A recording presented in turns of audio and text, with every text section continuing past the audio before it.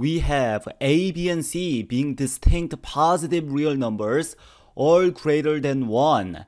And we have log of log base a of c squared of log base b of a being negative 3/2, and log base c of b minus log base a of c is 2. Now, we have 3 variables, but we only have 2 equations.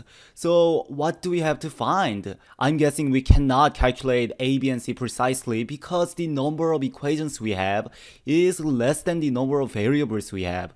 And we wish to find the remainder when log base a of b to the 20/18 times c to the 20/19 is divided by 1000. So even if we cannot find exact values of a, b, and c, maybe we can find a relationship between perhaps a and b and a and c that's going to allow us to evaluate this. And before I go on, I want to recognize fmakofmako, who was the very first person to correctly answer this weekly math challenge with the answer of 182. And fmakofmako got the first place, the very first person to answer the challenge 2 weeks in a row, and I don't think this has ever happened before. So I want to give fmakofmako a very special recognition. Congratulations. Anyway, we are going to endeavor to obtain 182 as well. Let's start with the more complex equation, the first one. We have log base a of c squared of log base b of a being negative 3/2. Let's write this in exponential form so it is easier to see what's going on. So let's write this in exponential form because in logarithmic form the equation is very complex. So we have in exponential form log base a of c squared raised to negative 3/2 power. So this thing to the negative 3/2 power is log base b of a. And of course, we can write this as log base a of c to the negative 3rd power is log base b of a. Now, we want to somehow connect this equation and the second equation given to us. And we see right away that log base a of c is present in both of the equations. And we also have log base c of b present in the second equation that we have to somehow forcibly generate inside this equation if we want to make the connection between these equations. And how can we? So we wish to somehow insert log base c of b into this equation somehow and get rid of log base b of a. And one way of doing so is by using the change of base property of logarithm. We know from our algebra class that log base c of b is log base a of b over log base a of c. And we see that log base a of c is present right here. And we have something very similar to log base a of b on the right side. So maybe this is the way to go. And as you may know, 1 over log base b of a gets us log base a of b. It simply flips, and the proof is very easy, so I'll prove it quickly. Using change of base, we know log base a of b is log base b of b over log base b of a. In this case, new base is b, so we have log base b of b over log base b of a, and of course log base b of b is 1, and we have log base b of a. So that's the proof, pretty quick. So now, do you have any suggestions on what we have to do to this equation to get log base c of b? Remember that we want to have log base a of b over log base a of c to get log base c of b. And one easy way of doing so is by taking the reciprocal of both sides, doing 1 over log base a of c to the negative 3 and 1 over log base b of a, because we know 1 over log base b of a is going to get us log base a of b as we want. So let's do so. So from this we get log base a of c cubed. Now it's a positive 3. This negative is going to go up and flip itself, is equal to log base a of b, and we can divide both sides by log base a of c. To get log base a of c squared is log base a of b over log base a of c as we wish, and we have log base c of b. So we have this equation.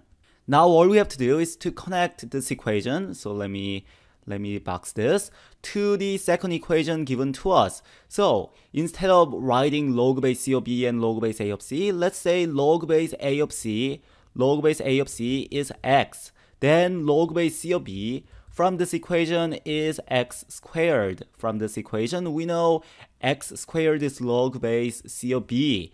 And we know from this equation that log base c of b, and of course log base c of b is x squared, minus log base a of c is 2, and log base a of c is x. So we know this thing is equal to 2. So what is the value of x? Well, x squared minus x minus 2 is 0. So x minus 2 times x plus 1 is 0. So x is 2 or negative 1. But can it be negative 1? Is it possible for log base a of c, which is x, to be negative 1? Well, if log base a of c was negative 1, then we would have log base 1. We would have log base 1 of log base b of a, because log base a of c is negative 1. By definition, logarithm's base has to be a positive integer greater than 1. So we cannot have log base 1. So log base a of c cannot be negative 1. This is extraneous. And of course, another way of seeing it is by realizing that a, b, and c has to be all greater than 1. So if log base a of c was negative 1, then a to the negative first power is c, or 1 over a is c. And of course, when a is greater than 1, then c is going to be less than 1, so we are going to have contradiction. But really, this information given to us, all greater than 1, is superfluous. We don't really need this information. But you can use this to quickly deduce it as well. Anyway, so we know log base a of c, or x, is 2. And of course, log base c of b, which is x squared, is 4. Now, what can we do with this information? We want to find log base a of b to the 28ths. So we want to find log base a of b to the 28ths times c to the 29ths. And of course, we can split this like this, log base a of c to the 29ths, and bring the exponent out as coefficients. So we can have 2018 log base a of b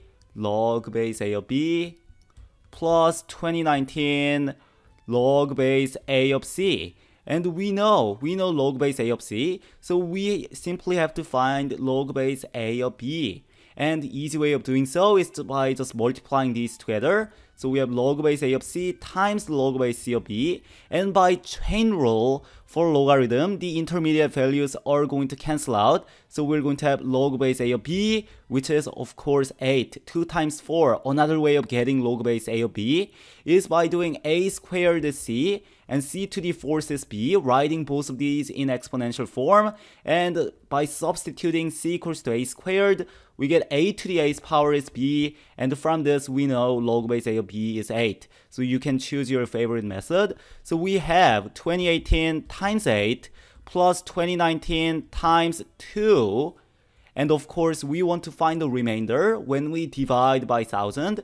So we know we want to find this expression mod 1000, which is 18 times 8 plus 19 times 2, which is 144 plus 38, also known as 182. So the final answer to this question is 182.